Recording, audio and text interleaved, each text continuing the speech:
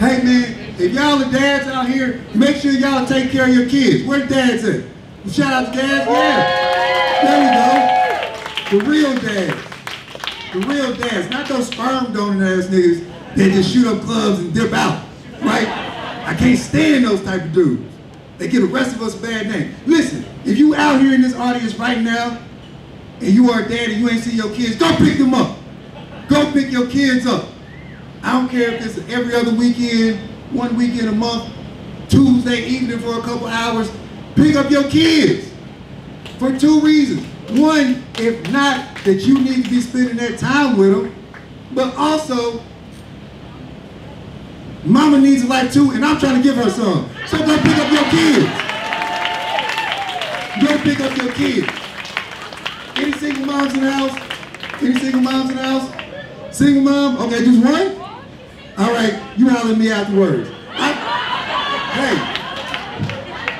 I don't think nothing but single moms. I'll tell you that right now. Single moms is my thing. Yo, shout out to the single moms. You know why that is though? I'll tell you why that is. I feel like single moms, you know what I'm saying, they got priorities, right? They're responsible. They got their shit together. Right? Because single moms, they'll sneak you in, give you some, and get you out right before the kids get up. They gotta get ready for school. I like that. In and out. Plus, they got the best snacks. Let me tell you something, single moms. I'm in your cabinets. I'm in your cabinets. All the jelly snacks, all the animal crackers, and you better not be making your kids lunch at nighttime. Tell you something, they're gonna learn about the sandwich fairy. They're gonna get mad at me. All the lunch is gone in the morning. But it's hard sometimes, man. It's hard dating women with kids. Let me tell you this. Women with kids, if you're in the dating world, if a guy texts you and asks you when you free, he really just asking when you ain't got your kids. When are their dad picking them up? Send them to grandma's house, something. Shoot, man. Because that's the thing. The hard part is, right, if you date enough single moms, you're with one long enough, eventually, you become a stepdad. Now, here's the thing. Stepdads, any stepdads in the house? Where are the stepdads? Stepdads? Yo, shout out those guys, man. Shout out to stepdads. Big up to stepdads. Let's give a round of applause for them. Let's give a round of applause for them. Because those guys don't get enough credit, right? Let me tell you something. Stepdad, if being a father is as unappreciated as it is, being a stepfather is twice as hard, right? Because you got to give it up to those guys. Because you got to think about it. They stood up and took responsibility for somebody else's AIDS. They didn't have to do that. They basically transferred secondhand AIDS and didn't have to do it. You got to give it up to those guys, man. But here's the thing, right? Now, what I really hate, I hate those stepdads who are like, oh, I love my stepkids like my real kids. Bullshit. Impossible.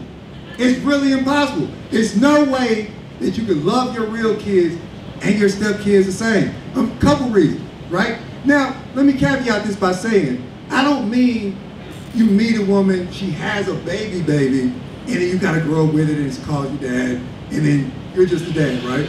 Not that. I mean, when you meet a kid that's like 8, 9, 10 and up, you basically just a dude trying to fuck his mom. He can't have that. There's no way that y'all love each other because he can't stand you.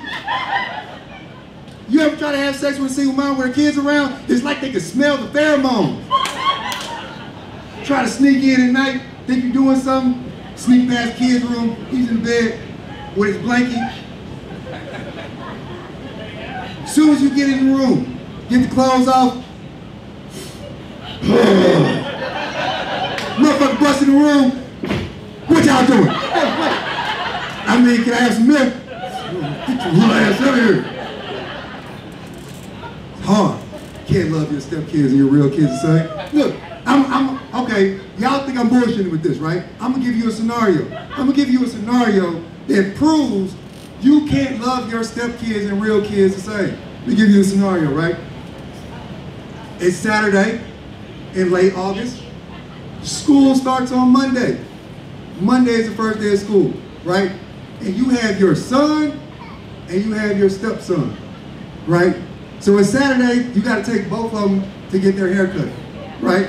And as a man, as you normally do, you procrastinated, so it's 4:30, and the barbershop closes in 30 minutes. You get there, you realize you got $20 in your pocket and you forgot your wallet. That's enough for one haircut. Who you think getting that haircut? It ain't your stepson, I tell you that much. Listen, you think I'm about to send my real son home to his real mama with no haircut before school? Out your goddamn mind.